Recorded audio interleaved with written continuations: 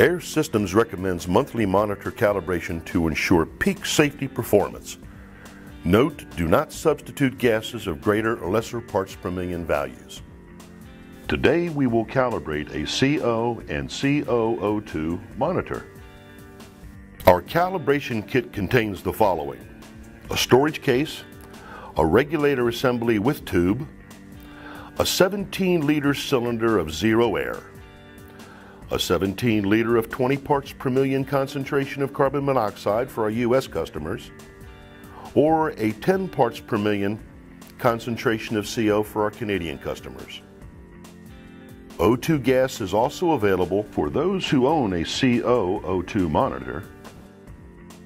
The zero adjustment is the first of 3 phases in the calibration process.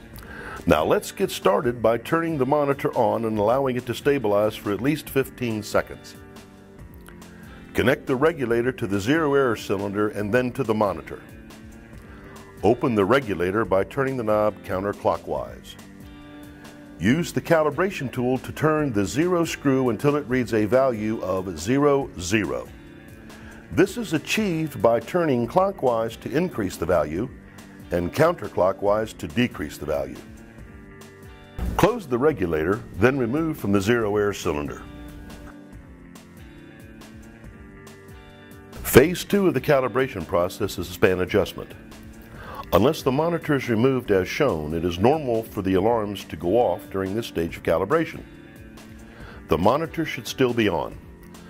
To begin the span adjustment, connect the regulator to the carbon monoxide gas cylinder and open the regulator by turning the knob counterclockwise.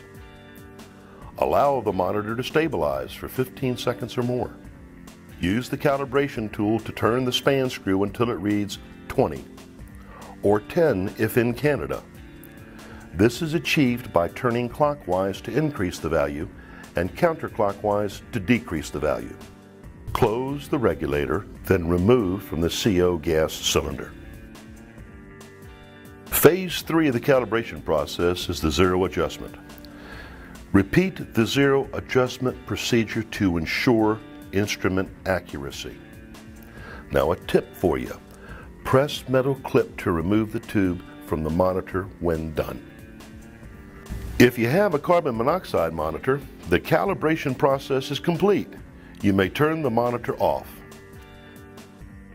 If you have the monitor with the oxygen option, we have one final phase of calibration, and that would be the O2 adjustment. Make sure the monitor is turned on and been allowed to stabilize for at least 15 seconds. Connect the regulator to the O2 cylinder and the monitor. Open the regulator by turning the knob counterclockwise. Use the calibration tool to turn the O2 adjusting screw until it reads a value of 20.9. Turning clockwise to increase the values and counterclockwise to decrease the values. Turn off the monitor, close the regulator, remove the gas tube. Your calibration is now complete.